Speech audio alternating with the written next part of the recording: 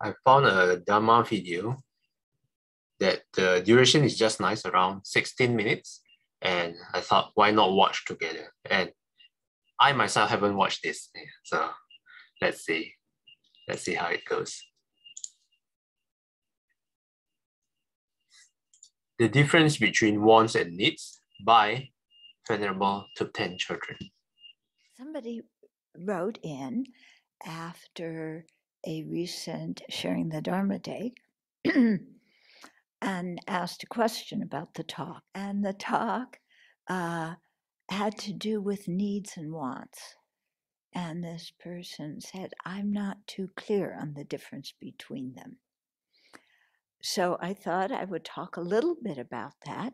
And the more I thought about it, the more some differences between the two became clearer, and other differences became more murky.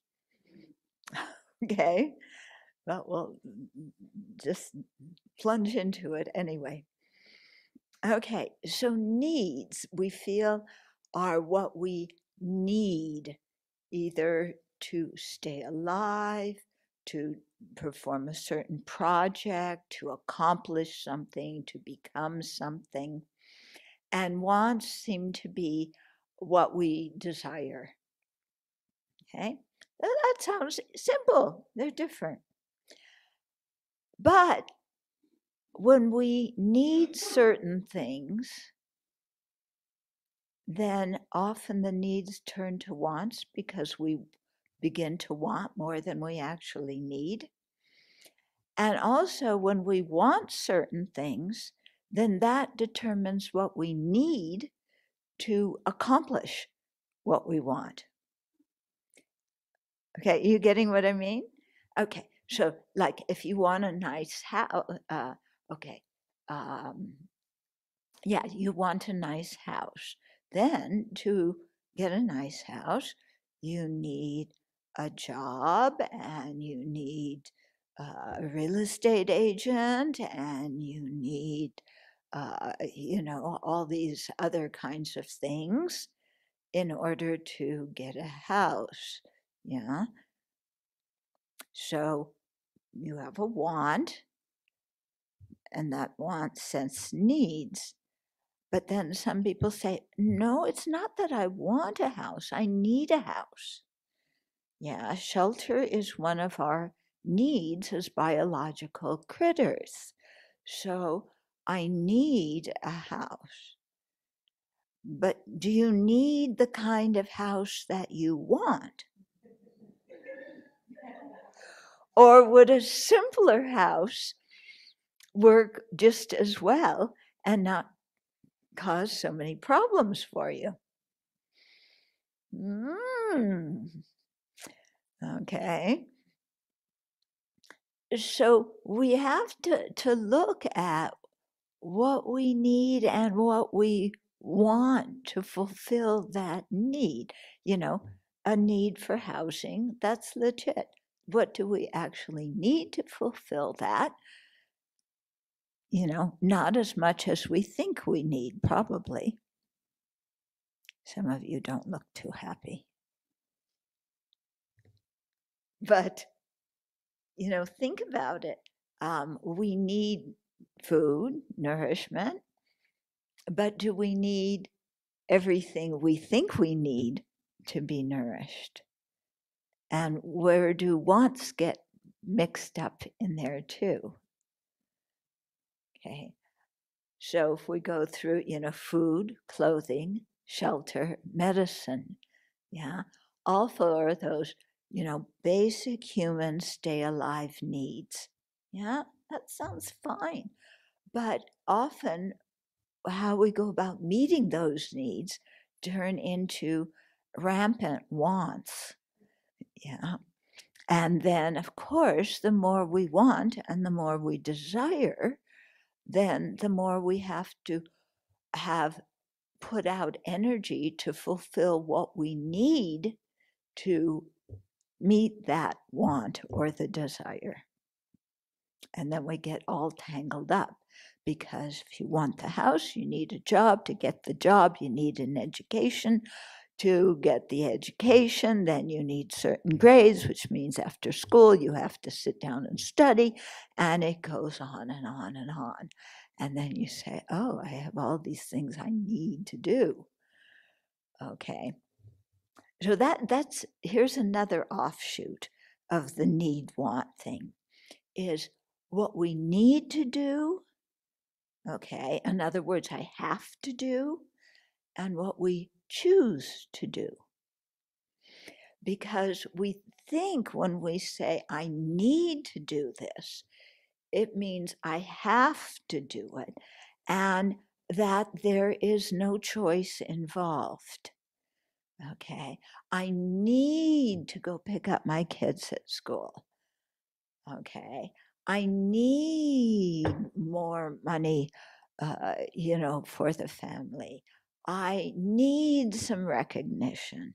I need some love.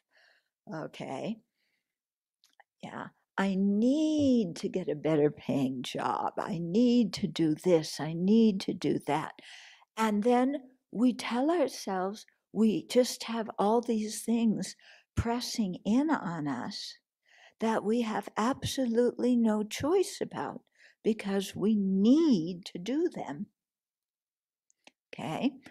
Actually, most of the things we think we need to do, we don't have to do. Yeah?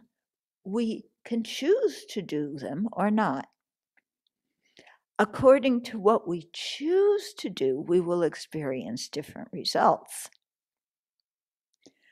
Okay, so you might say, I need more money so that my child can go to summer camp.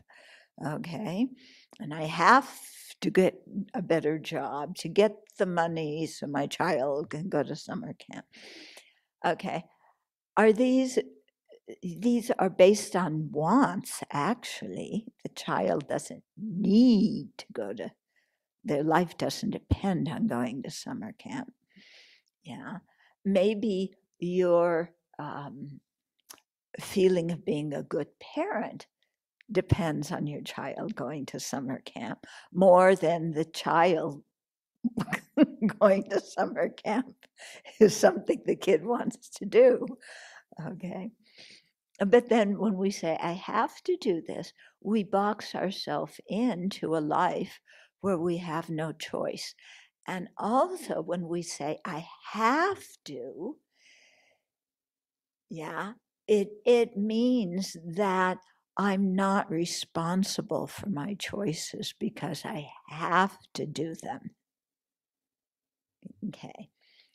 But many of the things we say I have to do, we don't have to do. I have to go to work.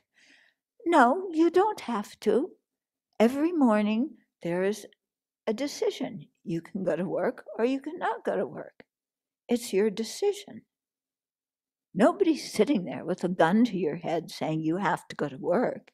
Even if they were, you still have a choice whether to go or not go.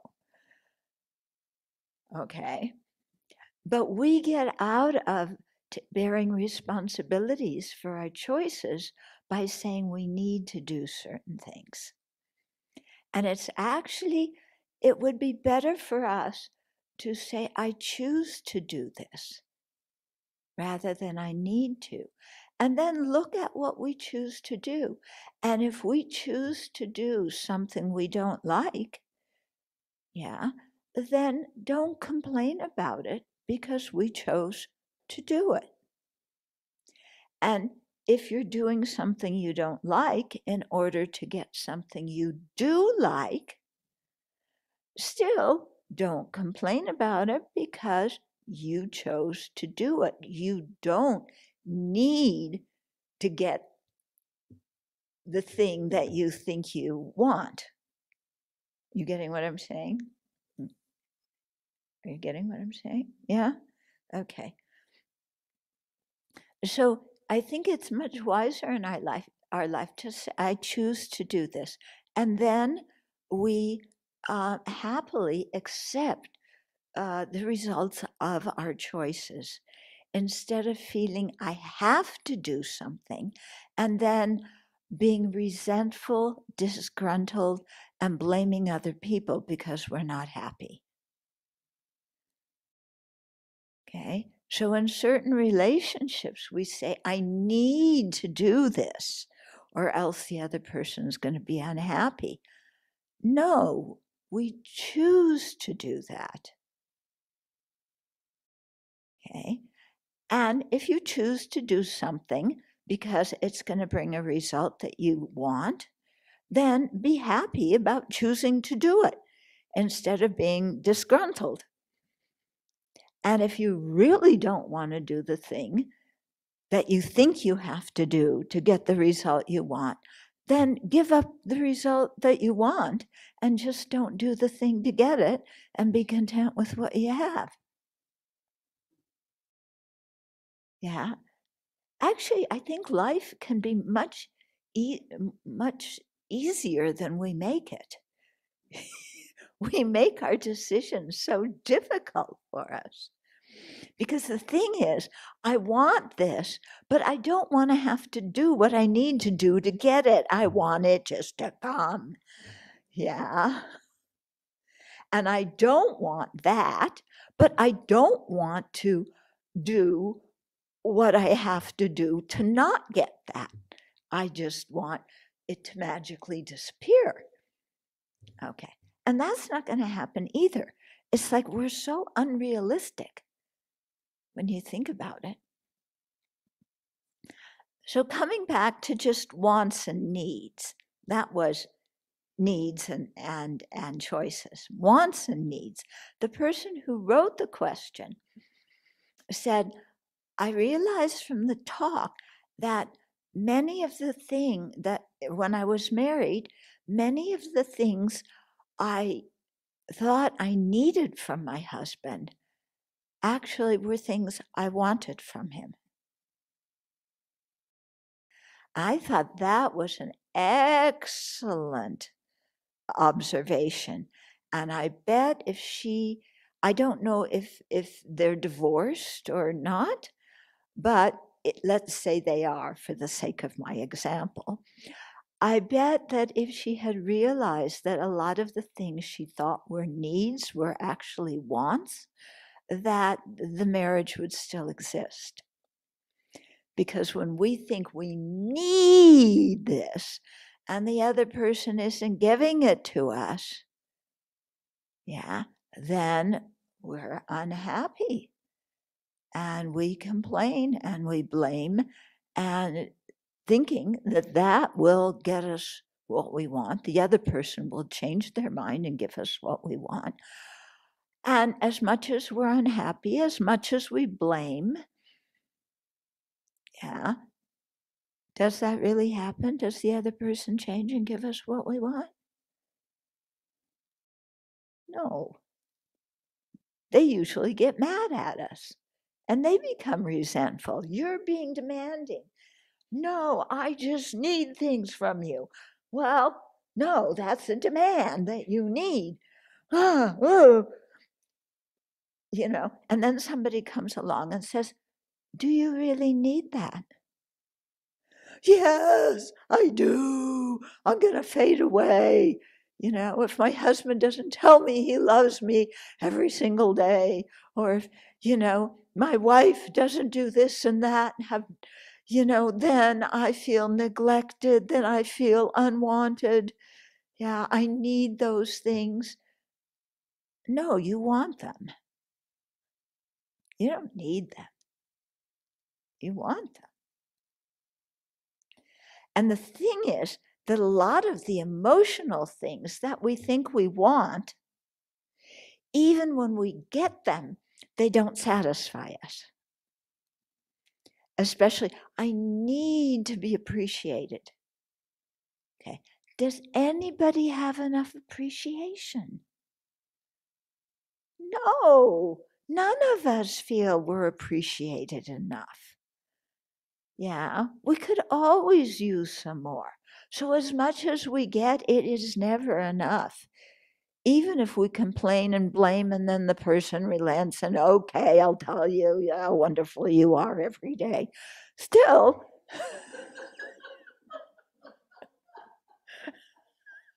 you know, yeah, it's not going to be enough for us. In the same way that nobody has enough money, nobody has enough love. Okay. There's certain things that no matter how much we have, we do not have enough of. Because when our mind has attachment, we always want more and better, more and better, more and better. This is my theme song, more and better. How can I get it? Yeah, and then we're miserable. But when we hear, give up your wants and your desires, then we go, oh, then I'll be really miserable. Oh, if I can't get what I want, I'll be truly miserable and unhappy. It's not getting what you want or not getting what you want that makes you happy or sad. It's the wanting, it's the craving to start with. Yeah, because as soon as we have craving, yeah, if we don't fulfill our craving, we're unhappy. If we do fulfill our craving, we still don't have enough and we're unhappy. Okay. So it's very interesting to take time and ask ourselves, what do I need and what do I want? And do I need to do certain things or am I choosing to do them? And I think our life becomes much happier when we take responsibility for discriminating between these things.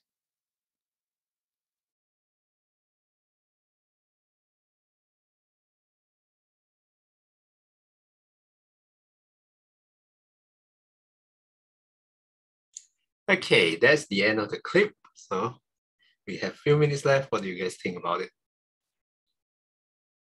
Find it good? Good, yeah. I think it's a really good reminder, and for me too. And it's nice to start the Monday with this reminder. Unfortunately, later I have to do work. No. I chose to do work. I like that in the end, she concludes back to the noble truth that actually it's all about our craving. It's not about getting what we want. It's not about not getting what we want, but it's about our desire, our craving that leads us to suffering. Yeah, that's my takeaway. How about you guys? Any of you would like to add? So we can choose not to suffer. Yeah, isn't it so nice? There is a choice, right? So as we learn more and more about the truth, then we will somehow, slowly, bit by bit, don't have too many wants. If you have so many wants, then you have to have a lot of needs to fulfill your wants. Yes. So I would say that means every moment, just keep looking at yourself. What exactly do you want and you don't want? Yeah. That's why it's all about cultivation. Yeah. I enjoyed the talk a lot. Thank you. Okay, thanks, Saikya. Okay, how about others? Sister Xinghui, maybe?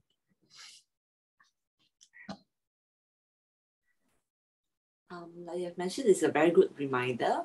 I like the way that she guides us to think, to differentiate the needs and wants and making a choice, having to make a choice rather than thinking that we have no choice. So we have to take the responsibility and also being realistic, like what she has mentioned.